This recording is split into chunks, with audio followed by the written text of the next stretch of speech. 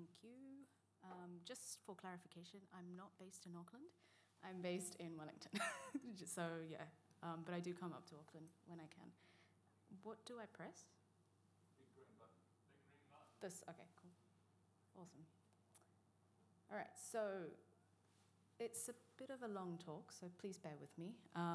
So what I did was prepare a companion webbook that you can access at the URL up there, and there's a GitHub repo as well for some of the small amounts of code that you will see in this talk. So I made this talk largely for myself as at 4 years ago when I started working with geospatial data, and I didn't really understand what was out there, especially when I wanted to understand cities, how they work, how they don't work, and also what are the tools and what are the possibilities that you have access to.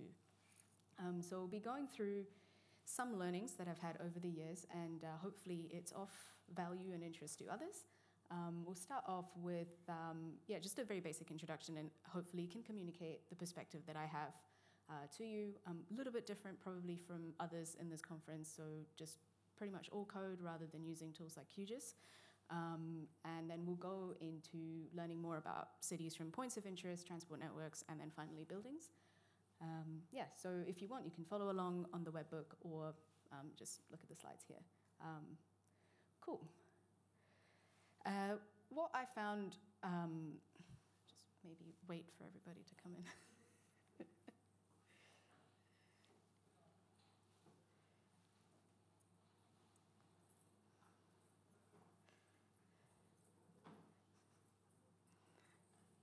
Oh. They must have finished quite late. We had technical issues in the other room. Oh, no.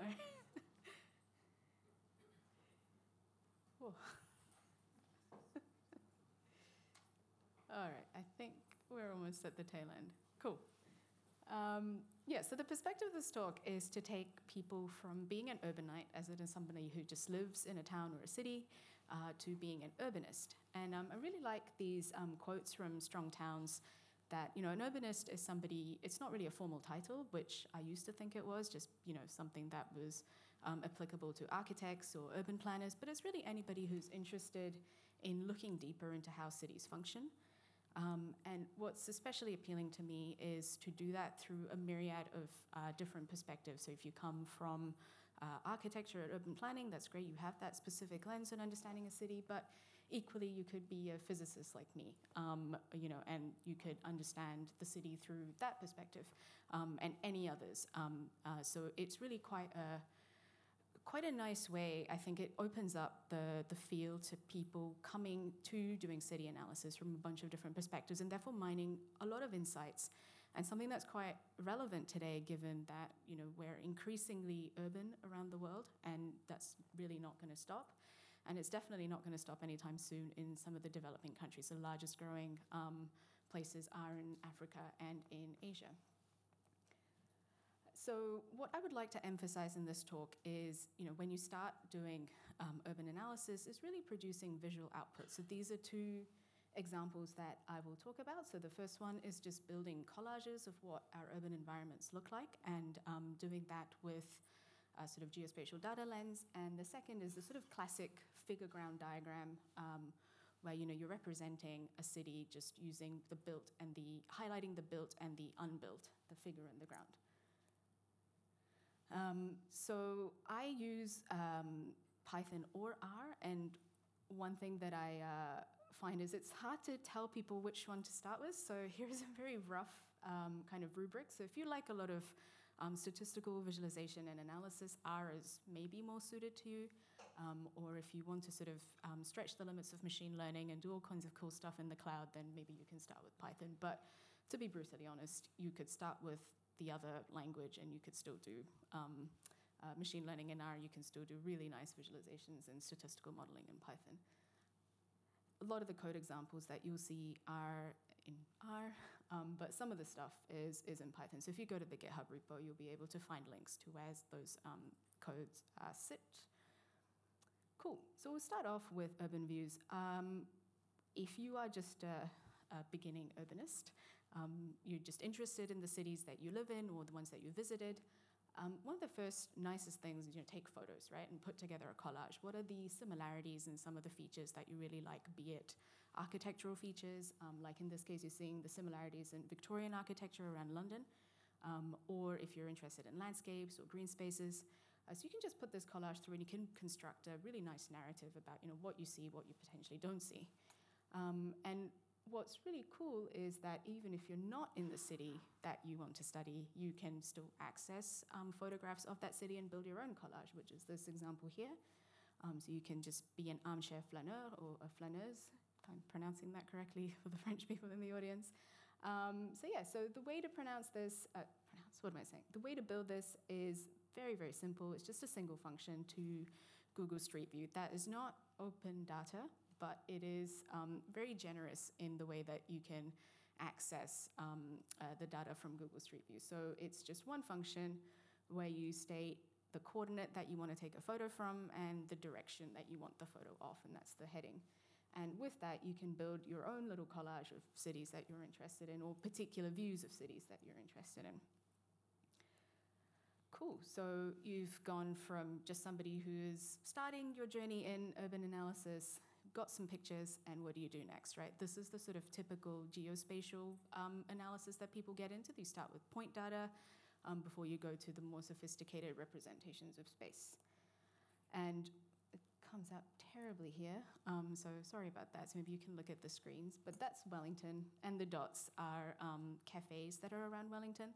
So people who are used to OpenStreetMap, just to note that if you wanted to access that data with R or Python, it's really easy. This is like 20 lines of code, and you get an interactive map at the end of it. I've taken a screenshot here, but you'll be able to see the interactive map online.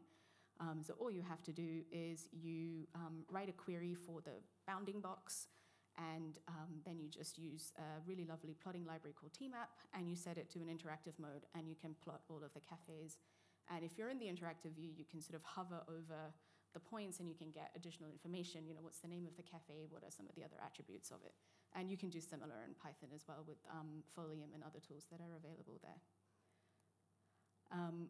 But that's, getting data is only the first step of any kind of analysis. There's some really nice examples of geospatial analysis across blogs as well as papers.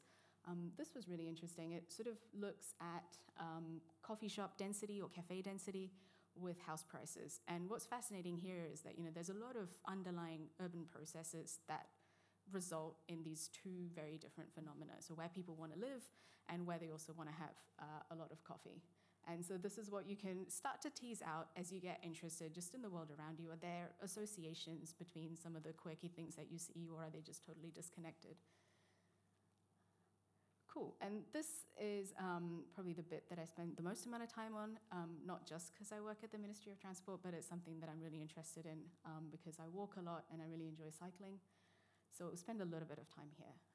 Once again, like with cafes, it's really easy to get data of transport networks from OpenStreetMap, whether you're interested in cycleways or just the road network or PT. So this is an example centered in Auckland, and I've taken a sort of a 1 kilometer radius around and just gotten the street network, which is tagged with the highway tag in OpenStreetMap. And like you can see, so I'm kind of showing you these code snippets just for anybody who's not experienced, by the way, in coding, just how easy it is to build and get data from OpenStreetMap if you're not used to it. And that just sets you up for doing anything further, because this is often possibly the hardest step, or might be perceived to be the hardest step. And once again, the same tools, you use tmap, but this time you're looking at a static view rather than an interactive one to plot the lines here. So what's really powerful about transport networks and using code in particular is that you can traverse them in the digital world as you would in the real world. So you can basically plan a route. And this is stuff that we're used to all the time if we use tools like Google Maps. You can state your starting point and where you want to get to, and it will plot you the shortest distance route, or sometimes maybe the more convenient route. And so you can do exactly that in Python in this case. You can then easily extend it to, within like microseconds, compute multiple routes to the same destination. And what you can do instead is, the starting points are basically summarized by the distance to the blue point there, which is actually a playground. You can then connect up all the points that are kind of similarly located from the central location, and you can create catchment areas. And for those who are more familiar with isochrones, it's pretty simple once you have a catchment to then convert it to like polygons that are at the same time in terms of travel time. So this is pretty powerful, and it really doesn't take a lot of time to go from getting street network data to actually building your own catchments. And once again, you'll be able to find some code and also packages that really make this super easy to do. You can then extend that even further to build this very, very messy map on the left, where you've started off with every single intersection in Wellington, and you've looked at the shortest path to the Wellington railway station, which is hiding the big red circle. And then what you do is you sort of sum up on every link the number of routes that pass through it. So you kind of have a heat map, going from sort of 0 to about 4,000, 5,000 routes. It doesn't look very exciting, but you can actually filter it. You get the top 5% of links that have, the most number of routes going through them. And what you start to see coming out is actually the hierarchy of the street network. And in this case, because you're going to the center of the city, you're actually seeing what, even a transport planner would say, yep, these are the kind of core arterial roads that take you there. But what's really interesting is you don't just see the motorways that are colored in yellow, but you're also seeing all of the key channeling roads that bring in traffic from where people live in the suburbs. And the really powerful thing about this approach is that I've now routed it to the center of the city, but you could move that point, say, to the hospital, or you could move it to another location. You can actually start to see what are the key roads that bring people to this area of interest. So it's one way of kind of figuring out where your potential transport bottlenecks are, and then seeing, okay, well, what are their alternative routes and how bad are they really? Because sometimes the alternatives are terrible. And this is the thing that's particularly close to my heart is actually example of walking. I walk a lot, but not a lot of people walk. And as you sort of wander around, you realize, okay, why are there not that many people just sort of walking around enjoying this beautiful city? And you realize, oh, it's really, really hilly. I wonder if that's the problem. So this is really what prompted me to kind of get into geospatial analysis, was sort of virtually look at how problematic the hilly topography of Wellington really is for walking. So just like with the routing case, it's basically an extension of it. You start these sort of virtual walkers all over the city, and as they walk to that closest playground, which is a kind of a local amenity that you don't necessarily want to go to, but it sort of represents something that you could go to if you wanted to just walk in your neighborhood. How long it takes people to walk there, accounting for the hills. So this is quite simple. The higher the incline, the higher the travel time you have. And what's really interesting is, you can then build a map of how walkable the entire city is in terms of suburbs. Some of the suburbs are terrible. It takes you like 30 minutes to walk to your closest playground. And you can start to pursue all sorts of interesting questions from there, which hopefully the councils look at, but I suspect they don't. And I think that's potentially why we don't actually have a lot of people walking to nearby amenities. And so these are all kind of analyses that we can do as urbanists, just to bring a little bit more insight into what it really feels like to live in a city, and what are the barriers and the challenges to some of the changes that we want to see in the future. And finally, the same routing analyses this is probably more familiar to many of you, if you're looking at accessibility, but from a traveling perspective rather than from accessibility for all, including people of different abilities. And some of these visualizations really highlight just how different mode access is. So if you want to get to, in this case, a tertiary hospital in Sao Paulo, it's very, very patchy to get there by bus. Again, you can't see it quite so clearly on the screen, but if you look at the ones on the side, you can see getting to a hospital by car is just much, much faster. And it's fairly homogeneous, so there aren't areas of considerable poor access, at least in the majority of the city. Whilst if you're trying to get to the hospital by public transport, then it's really patchy and you can really only get good access if you are around the major routes or the major hubs of PT. Cool, so we'll get to the last set of analyses, and that's around buildings. This is something that I'm getting more interested in the recent few months, so there's not a lot here.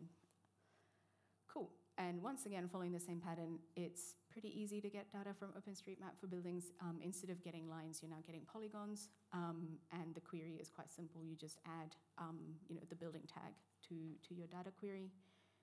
And again, this one is getting buildings around the center of Auckland. These, I don't know how many people are familiar with figure ground diagrams, but they're quite pervasive in architecture and sort of urban design. They give you a good sense of what is the urban structure in terms of how big the building footprints are, how are the street networks oriented around the plots. So what you see here, the buildings are filled in black, and the streets are colored, or they're filled in terms of their relative importance in the street hierarchy and OSM.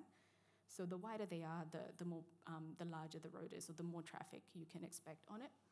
And you can really see the difference in terms of urban design that comes out of these 500-meter neighborhoods in three different cities here. The first two are neighborhoods in Mumbai, which are sort of beautifully planned. They're very different to the rest of the city. They're sort of this colonial era, slightly post-colonial era architecture. So they're sort of lovely leafy neighborhoods with buildings and just mostly surrounded by very low traffic roads.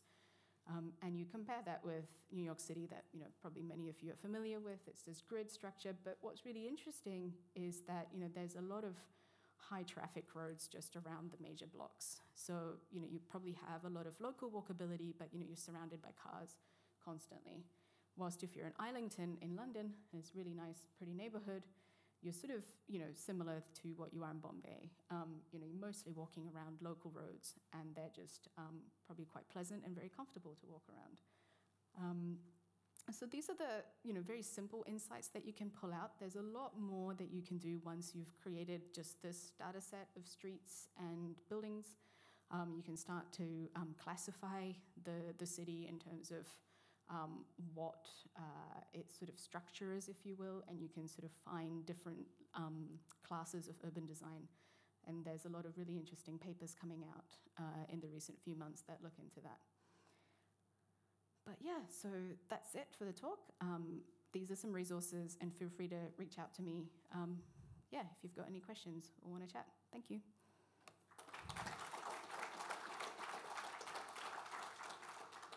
Perfect timing. Any questions?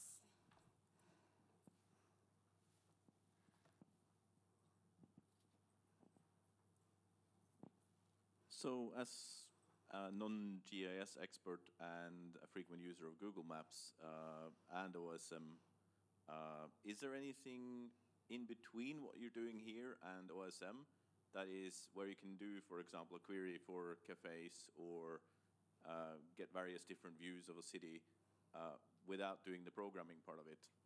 Absolutely love the IPython notebooks, by the way, that you've linked through here.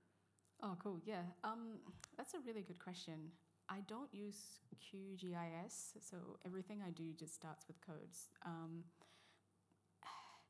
Yeah, I don't know if there is a non-code way other than just going to Google Street Maps and taking a Google Street View and taking a screenshot of what you want, which is totally possible because that's actually often how I figure out what pictures I want to then get and sort of save onto my computer. But yeah, in terms of an intermediate that doesn't need you to code, I think I'd probably open it to the floor. It's I think I came just from code to code, so I came from data science to geospatial work, so I just continued coding. But I also found it quite powerful because it's once you've written a piece of code, you can just reuse it whenever you want or extend its use. Rather than having to start another project and copy over all of your resources and assets. It's a bit tedious.